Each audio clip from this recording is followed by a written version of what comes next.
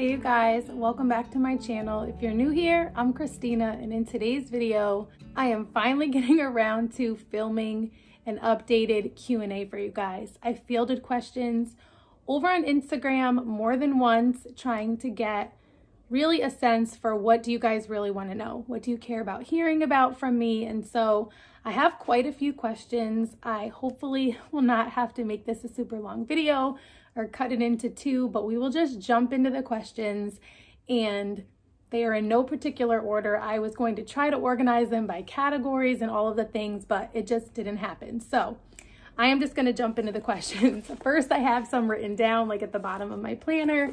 Then I actually printed out some of the screenshots from Instagram stories. I filmed from my phone, you guys. 7,000 subscribers in, and I still don't have a professional camera or anything like that. So I had to print them out because I can't look on my phone and film from my phone. So I'm just going to jump in. So the first one was, how did I discover my style of homeschooling? This is such a good question, and I feel like it could be a video in and of itself, but my instinctive answer is I haven't. And let me explain. So I feel like I'm consistently learning our homeschool style. I'm consistently trying to adjust and try new things and just continue to figure out what works and what doesn't. So there are plenty of different homeschool styles that I love, that I respect, that I value, that I try to implement, none of which I follow entirely. I love so many things about Charlotte Mason style homeschooling. I love living books, so that is definitely an integral part of our style. I love nature, journaling, and notebooking, which have become a part of our homeschool style. I love so many things, and that's part of the problem. So I would probably say that we're more eclectic. I like trying things. I like trying new things and being okay with if it doesn't work out, if it's not our favorite, not finishing it or finishing it and then deciding it's not something we'll do in the future. I would say we're definitely not classical. We are definitely not traditional in any sense of the word. There are days that are more like unschooling over here. There are days that are more Charlotte Mason. There are days that are a mix. There are days and weeks and months that we use more curriculum than others. We really love unit studies. So I would say that's another mark of our homeschool style is unit studies. We read lots of books together. We do lots of family style subjects. We do lots of unit studies. We love nature study. We're focusing a lot on apologetics this year, and we're just continuing to learn and grow together. I really love the outdoors and getting outside with them and understanding that learning doesn't have to look like what it looks in school. So that's definitely a strong marker for our homeschool style as well. I feel like this could be a whole video in and of itself. So if you want more details on that, definitely drop it down below. These are also things that I might do posts about here and there over on Instagram, so we'll see. But that was the first question. Hopefully they don't all take me a long time. So here's a question that I get all of the time here and over on Instagram, even when I'm not asking for questions, and that has to do with high school transcripts, because I do have a high schooler. He is 15. He, I guess, is 10th grade if you're counting what grade he would be. But he'd be a young 10th grader, even if he were in traditional school. I'd always questioned whether or not I should have waited a year, but he had been in preschool, and they said that they would really strongly recommend that I put him into kindergarten because he was ready. However, he was always the youngest one, and all of the things. Again, that could be a video in and of itself. But one thing to know about me is I am a bit of a procrastinator. It's just the truth about me. It's something I'm trying to work on. I have not looked into transcripts very much. I have not created one. I have not started one. What I am using right now is something that Ashley over at Grace and Grit created. I am sure you probably follow her. Who doesn't follow her? I love her and find her very encouraging. Even though we have very different homeschool styles, I learn a lot from her. And one of the things that I did is I purchased her high school record. So this is what I'm currently using. I filled one out for last year, and I am currently filling in one for this year. And it comes with a page where she describes why she created it and how she intends to use it. And it's very simple. She said, this is simply something you fill out and then you transfer all of this onto a transcript. And so that is my plan. That is all I'm doing. And I am not stressing it, you guys. Like, it's one of those things where I'm not like going in blind, but at the same time, like, I trust God. This is what he's called us to. This is all I need to worry about right now. Like, maybe I'll get a little bit more serious about it next year, like junior year, but we'll see. So that's what I'm currently using. I'll try to remember to link this down below. I love the simplicity of it, and I love supporting other homeschool moms in their small businesses. So that is all I have to tell you about transcripts. How to get a 9-year-old to work independently. This, again, could be a whole video in and of itself. So starting small. So that is something that, like, with my 4-year-old. So I don't feel the need for any formal schooling or lessons or curriculum. I try to say that as much as I remember to say it, because I want to make sure that you are not putting, like, not inappropriate even, but like unrealistic expectations on your younger kids, and then you're both frustrated. However, because I have older kids who are homeschooling, my 4-year-old actually wants to do what they do. So I have like the doodles and pre-writing book from The Good and the Beautiful. And so what I'll do is when my 7-year-old is doing independent work, which is typically when my older 2 boys are doing it as well, I'll say to him, okay, I want you to get out your tracing book and I want you to trace a couple pages. And just getting him in the habit of doing little bits. And I know a 9-year-old is very different from a 4-year-old, but I would say like maybe starting with them, doing the beginning of something with them, and then being like, okay, I want you to finish this up for the next 5 minutes or 10 minutes, and then I'm going to check back in with you. Like, I'm going to make myself a cup of coffee, or, you know, I'm going to cut up some snacks, or I don't know. Getting them started, like kind of helping them. Like if you think about the I do, we do, you do method, it's like you could show him how to do it, and then you could do a little bit with him, and then be like, all right, these next couple things I want you to do on your own. So hopefully that helps a little bit. Let me know if you want more information on that question. Do we read the Chronicles of Narnia? Whew, another one that could be a whole video, you guys. I should have just used these as like videos for the next year or like months. I get a lot of questions like this because I have shared quite a bit on Instagram on and off when I feel led about things that we do or do not do, or think that, you know, are not pleasing to God in our lives. And so I get questions about things that seem to be like on the border or could go either way or whatever, because we do not read any books or anything that have like witchcraft or mythical creatures or anything like that. It's a very strong conviction that we have that the Bible says what the Bible says about witchcraft, right? Like if you want to know what the Bible says about witchcraft, it's not hard to find. You can Google it. If you don't know where to find it in your Bible, like I could say, go to your Bible, right? But like, if you don't know where the witchcraft scriptures are in your Bible, look it up on Google, then go to them and read them in your Bible. The Bible's really clear about witchcraft, you guys. So I don't want to go off on a tangent about that. But then I know there are other things that seem to be a little bit of a gray area. And this is where you need to pray and ask the Holy Spirit to give you guidance, to give you discernment in that area. So I have an interesting story about the Chronicles of Narnia.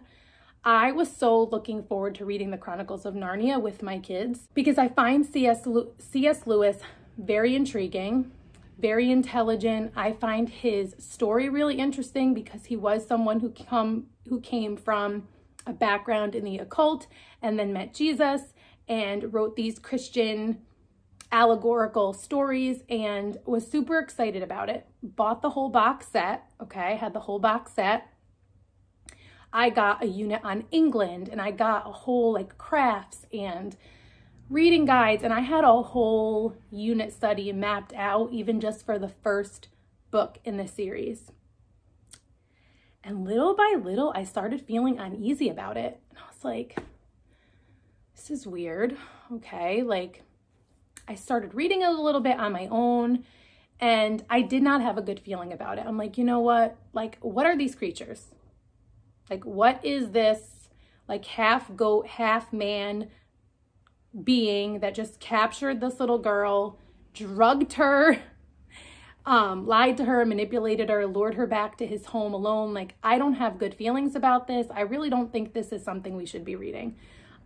He gives me major Baphomet vibes, and if you don't know who Baphomet is, look him up. But it's just, oh my gosh, I could do a whole video about this. Like Stranger Things has this like Demogorgon being, like there are so many beings that are presented to us in books and movies and shows and different areas of pop culture that like we think is just this monster that they made up, but really actually has its roots in actual demonic beings. And so The Lion, the Witch, and the Wardrobe and all things Chronicles of Narnia are a no for us, as well as Lord of the Rings. And this may upset some people, and I know that a lot of families love these, good Christian families. I am not judging you. And if you have sought the Holy Spirit and you do not feel convicted, that is between you and the Holy Spirit. I am not judging you. I am not saying like I am more spiritual than you are. Absolutely not. But when it comes to anything with witchcraft, horror movies, and like we don't mess with anything that is not glorifying to God, okay? And I know there can be gray areas with that, but I'm going to try to stop going on a tangent about that because again, that could be its whole own video. So it's a no for us.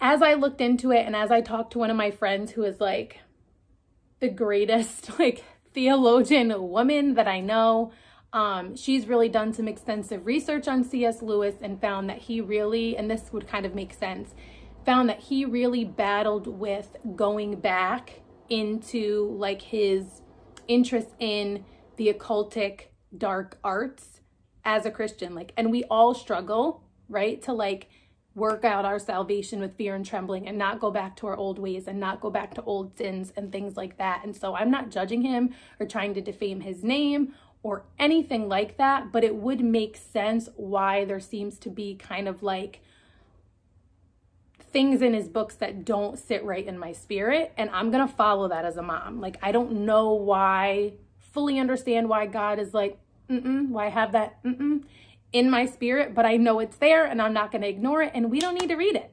Like, no harm, no foul. Like, there's no loss. It's okay if we never read that. So yeah, that's my long answer on that. I could say more things, but I think I'm going to leave it there. Okay. Let me know if you want to know more about that. What books are a no-go? I've kind of answered that. Anything that glorifies things that God says clearly in his word are an abomination, displeasing, he hates them. Anything like that, we typically try to steer clear of. Okay. Living off one income and homeschooling. Oh my goodness. This is another one that could be a video in and of itself. So we have such a testimony about this that maybe I should do a video on, and I've shared it different times here and a lot over on Instagram, but we mostly live off of one income. Like, I do make like peanuts from YouTube and like peanuts from Instagram and like brand partnerships and things like that. However, like, we do not depend on the money that I make. It's kind of like a blessing. It's God's provision. We use it for like extras or savings or things like that. We live off my husband's income, and he does not make a ton of money, but we really have structured our lives and sacrificed many things in order to make it work because we feel so strongly about this lifestyle for our children and for our family. And so I would cut things out. And I know this can be hard to hear sometimes because I feel like it's kind of the stock answer, or at least it feels like it to me, but there was a very long time we only had one vehicle. And my husband's vehicle he purchased with cash. It is a very old vehicle. The only reason we have the van that we have is because it was definitely a God thing that we were able to get it. And it's like, you know, one of only a handful of vehicles that can fit a family of 7 realistically. And so that's why we have that. We don't really have any streaming services. We have Amazon like Prime Video because it comes with Amazon Prime, and we have Amazon Prime, but like we don't have cable. We have like, you know, we don't have a home phone and like lots of different things that would be extra expenses that add up. So again, that could be a whole video. Let me know if you want to know more about that as well, because I actually like talking about that. Okay. 10 plus day in the life, like day in the life of 10 and up kids. I don't know if that's something I'll do or not. I've talked kind of a bit here and there about how I feel about day in the lives. I struggle with them. for a variety of reasons, like not want to intrude on my children's privacy and how much of our lives I want to film and show. The amount of editing time that it takes and energy, as opposed to just sitting down and talking and maybe editing out, like, you know, interruptions or whatever. So I'm going to try to get through these somewhat quickly. What's in the soup from Monday night? I don't even know what soup that was that I was making, but that's really funny. That made me laugh. I need more recipes. I don't know. It was definitely a yummy vegetable-filled soup. I should have answered that on stories. What church activities do you all do together, and what do the kids do within your church? Oh, love this. This could also be a whole nother video. So we go to church every Sunday as a family. My church has multiple services, which is nice because my older two boys serve in different ministries in the service before the one we attend. And so my oldest son serves in the children's ministry. He's like a student leader is what they call them. And so he's working alongside like at least one other adult, and he's doing children's church. And he loves it, which is so funny because he has all younger siblings. I would think he would like want a break, but he really enjoys it. And then my 11-year-old is on the hospitality team. And so he is host team and he's doing hospitality. So he's serving drinks and snacks and things like that. And he absolutely loves that. My husband and I do not serve on Sundays. It just works out better this way. We actually serve in our church's youth group, and it's really nice because my older two boys are in youth group. They absolutely love it. And both my husband and I are leaders there and lead small groups for, you know, like I do a high school girls small group, and he does boys. And so like there are multiple, like we're not the only ones. It's a very like thriving youth group. It's really amazing for our family. And because of the fact that we serve there, they have childcare for our younger kids. So our whole family essentially goes to youth group. So they all say they go to youth group, but my younger kids are in the childcare because of the fact that we serve. They have childcare for the people who are serving in that ministry. And so it's mostly just Wednesday nights and Sundays, and then there'll be like special events here and there and stuff like that. But it is a huge part of our life that I am so, so, so thankful for. And I know it can be really hard to find a church. Like we were in a church before that I really loved and respected and cherished. And it was really important for that part of our life, but it didn't feel like the one. And I'm not saying your church has to feel like the one. And then I have like, I could do a whole video on this. I have like church hurt and trauma stories and just like so many things in the past. So I do really encourage you to try to find a home church if you don't have one. Like it is so important and it is such a blessing. And I do believe like God has something for us in that. So I just encourage you like to find one. I wish there was a way that I could help. Like let me know if there's a way I can help you find a church because I feel strongly about that. All right. How you dealt with the day-to-day in your old marriage outside of prayer. Okay. Whew, that could definitely be its own video. So if you don't know my testimony, I was in a very unhealthy marriage for over a decade. And I got married super young. I'm not against that. I think sometimes it works out and it's actually really great. But it was very unhealthy, very traumatic in many ways. I don't like to throw this word around. It was very abusive in many ways. I'm not going to get into that. It was very traumatic and very, like, the marriage itself, the divorce, the aftermath, and to this day is rough. This is a tough one to answer because there's the part of me that knows God hates divorce. And there's the part of me that knows that it shouldn't be the goal to get a divorce, right? Like the goal is always to stay together. But I also understand that we live in a broken world with broken people. And I do believe that there's healing and restoration that can happen in a marriage that is struggling. However, if you are being abused, that is not the time to stay and pray. And so I have to put that out there because I feel like that is something that was lacking, that I did not get from Christians, that I did not get from the church that I was attending. It was very much more concerned with like keeping the family together, which of course is ideal. Like God hates divorce because it's not ideal, because it tears a family apart. However, God doesn't hate you if you get divorced. God also hates for you to be mistreated, right? Like the Bible also says for the man to lay down his life and love his wife as Christ loves the church. And Christ laid down his actual life for the church. And so that actually is the first part before it says, wives, submit to your husbands.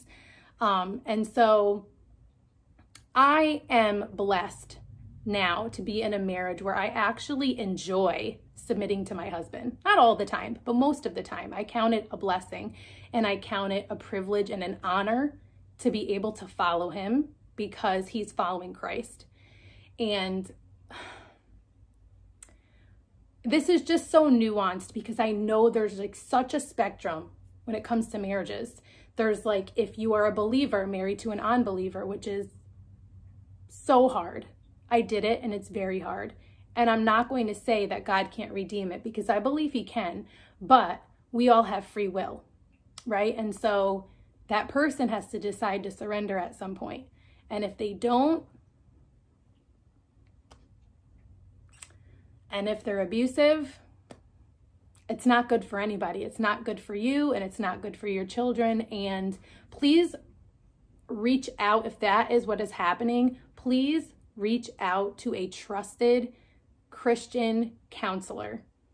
And when I say trusted, like hopefully that's your pastor if you have one.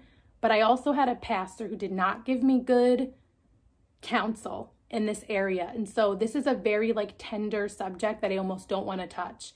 But I would strongly encourage you, not every Christian is gifted and experienced in counseling, especially counseling people who are in whatever type of abuse, whether it be emotional abuse, spiritual abuse, physical abuse, sexual abuse. Please get counsel, solid counsel, not counsel that's just telling you to stay and God hates divorce, because God is not calling you to be unsafe or your kids to be traumatized by it. And so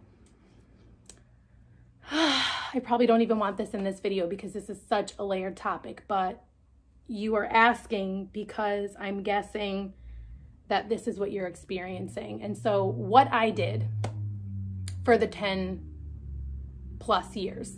Okay, so what I did in the meantime, I guess I can still share because that was still realistically the life I led for a lot of time. And so I did do a lot of prayer, but it says other than prayer, I served in church, in the children's ministry, and in other capacities in the ministry. And I really like poured into my kids. I did activities with them and sports and, you know, brought them places, and I was teaching at the time, so I poured myself into my teaching. I was working 2 jobs and going to college for much of the time that I was married, and also doing pretty much everything at home. And so I was pretty tired most of the time as well, but there also was a lot of joy in those seasons with my children. It was very hard. I look back and it was only the grace of God that sustained me during those times. I did a lot of reading my Bible. I did a lot of spending time in worship. I did a lot of being real with God and crying out to him and asking him like why he wasn't doing something, why he wasn't changing it, why he wasn't changing my husband. Was it me that needed changing, and asking him to help me change, and so many different things. But really just realizing now and looking back, God did answer all of those prayers, just not in the way that I anticipated they would be answered. And so I was hoping for a miracle, and I believe that I got one in my husband. I believe that God tried to move. I don't have all the answers, and I won't until heaven. I do believe that God tried to move on my ex's heart, and his heart was hardened and just chose not to go in that direction, not to surrender, not to open himself up for healing and deliverance and all of the things that are necessary to be healthy. There were a lot of things, many layers, like I said. And so I think a lot of the reason why I was so driven with work and school without even realizing it, because I did not have the conscious thought of I'm going to get out. But looking back, I think subconsciously,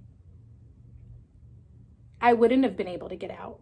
And so I'm not saying you won't be able to get out if you don't have a job, if you don't go to school. I believe that God is the deliverer and he can do the miraculous. And so I just pray for you right now, if you are in this situation where you are in an abusive marriage, that you would have the right person to talk to, and that God would show you the steps, and that he would keep you and your children safe, and he would surround you with his presence, and that he would make a way of escape for you, and that you would know that there is hope, and that you would not grow weary in your well-doing as a wife and as a mother, knowing that in due season, you will reap the harvest that God has for you. And so we still have really hard things going on. We probably, I don't want to say that we always will, but there's still very hard things going on. But I believe that like in my husband and in my children, I am reaping the harvest of those years of trying to be a really good wife and mother, and trying to serve God, and trying to believe God for a miracle. And I never thought that I would get married again, not in a million years. I used to have conversations with my grandmother where she would be like, you're still young, you have a lot going for you, you'll find someone else. And I'd be like, man, I don't want anyone else. I don't want to deal with another man after this. Like, I just want to be left alone. I want to take care of my kids. I want to do my job and just have peace. And I joked and said God would literally have to drop a man into my lap, and Jesus would have to come down off the throne and be like, this is your husband, in order for me to even consider a man. And in some ways, I feel like he kind of did. It was very messy and very traumatic and all of the things. And whew, it's a testimony, and it's very touchy because it involves a lot of people. And God is still restoring. But there's hope. And so that's what I want to say. It's really hard. It's really, really, really hard. It was very hard. It was the hardest thing I've ever done. But I do not have one day that I look back and question if I made the right decision by getting a divorce. So this is your Christian sister in the Lord telling you that God does hate divorce, but he does not hate you, even if you get a divorce for the right reason. And so that's going to be a tough one to move on from, but okay. How do you fit in, this is kind of an interesting segue. How do you fit in your quiet time or Bible time? I'm struggling to be consistent.